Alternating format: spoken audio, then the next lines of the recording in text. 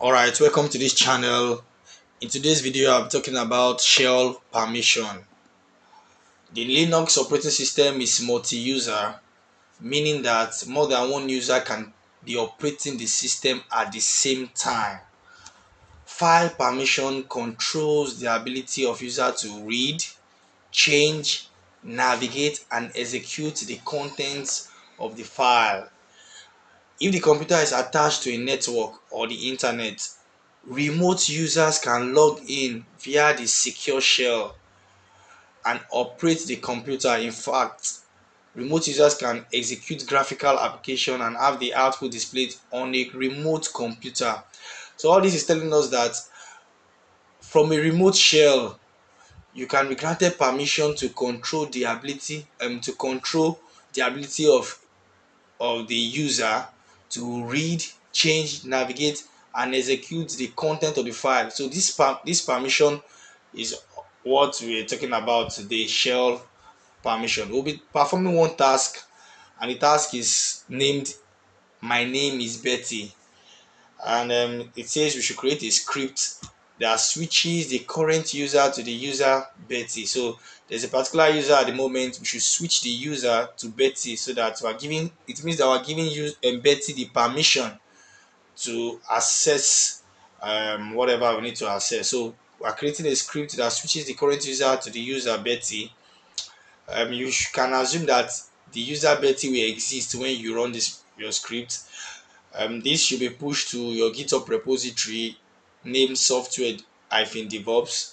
The directory is 00-shell, and the file name is task_0. So creating a script that switches the current user to the user Betty. If you don't know how to create a script, you can check my previous video on shell basics, where I explained what it means and how to create a shell script.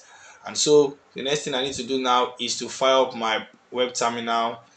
In my terminal, I clone my repository, and all I need to do is just to copy this clone link I have on my notepad.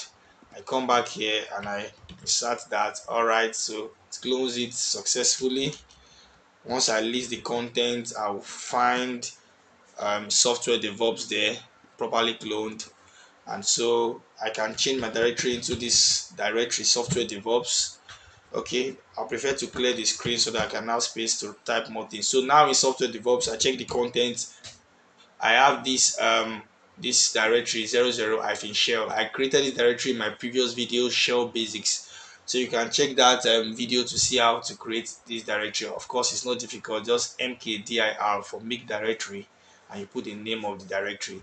All right, so I would like to navigate into this directory as well. So I change my directory. Why am I doing that? The question says the directory for this task should be in 00-shell, and should be in this repository. What is the name of the file? Task_0, and I'll be using vi to create this task, and in there I'll write my script.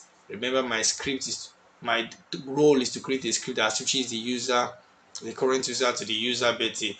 So now inside this directory, I use vi text editor. So I use vi, and name of my um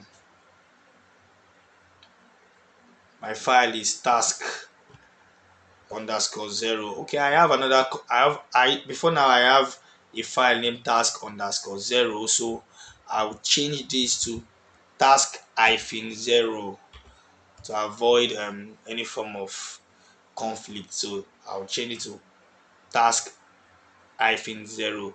So it could be whatever task, depending on the task you are doing. The task, it could be whatever name depending on the file you were told to use in your task. And so once I press enter, it opens the editor.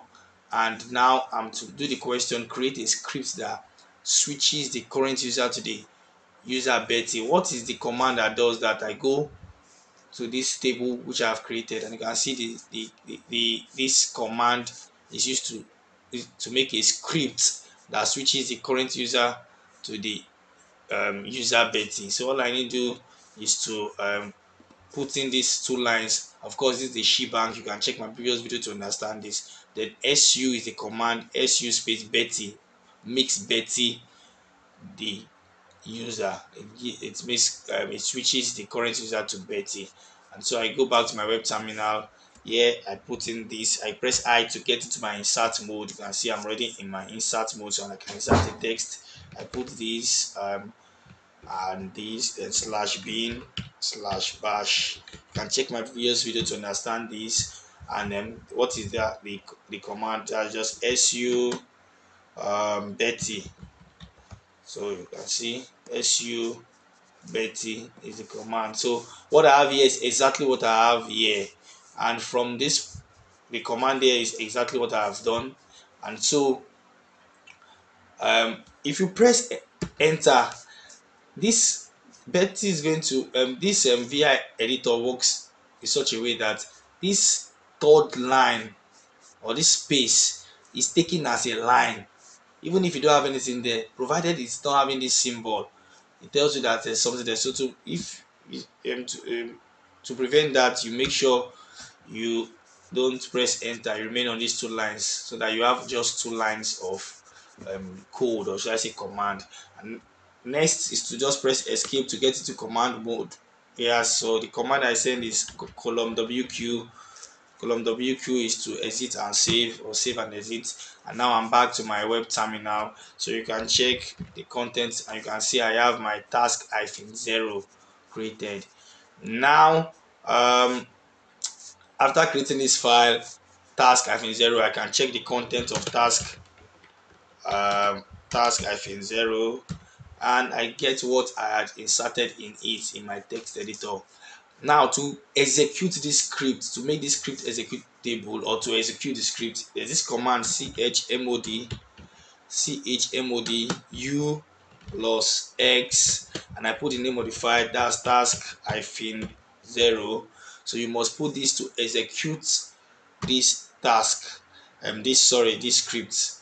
And that, you can see the color has changed to color green. It was previously white and it's now green, telling you that okay, this command is now an executable script. And once I'm done with this, the next thing I'm to do is to push to my repository. The question says I should put it to this repository, so I will just do that now. And I'm going to do git add enter git commit -m. All right, and let me call this the name of the file, and that's task-0. I press enter and it tells us okay, done, no problem. Then I git push. So once I push, this should be seen in my remote repository 100%. So successful. I fire up my repository. Inside the repository software DevOps, which I have created previously. If you don't know how to create this, you check my previous video, is there already. Then this is directory 00-shell, and you can see I have task-0 already pushed, and this is the content. So that's all for that task. So here on this table I have several other commands or scripts that perform one function or that. You can see this number 2 says this particular script, this is a script that prints the effective user name of the current user. This other one, number 3, is a script that prints all the groups the current user is part of. You can see that of 4, 5, 6. I have the table continues to 7, says the script is the text or the script that adds execute permission to the owner and the group owner, and read permission to the other user. You can see number 11, same thing. This is a script that sets the mode of the file hello the same as OLLEH. So this is like reading hello backwards in the backward mode. So I see the file still continues. See page 13. This other page has page 13 to 18. 13 is also a script that creates a directory called my_direct dir with permission 751 in the working directory. So you can play around all these. These are scripts. These are scripts that change the user of the file hello to Betty only if it is owned by the user. You allow me. I'm just hope I pronounced that very well. All right, so this is a script that does that, changes the user from this to Betty, and the name of the file is hello. All right, so that's these are some commands and their function. These are scripts and their function. And thank you for watching this video. Kindly subscribe to this channel. Click on the bell notification button to be notified when a video is dropped on this channel. Like this video and share with your friends. Thank you.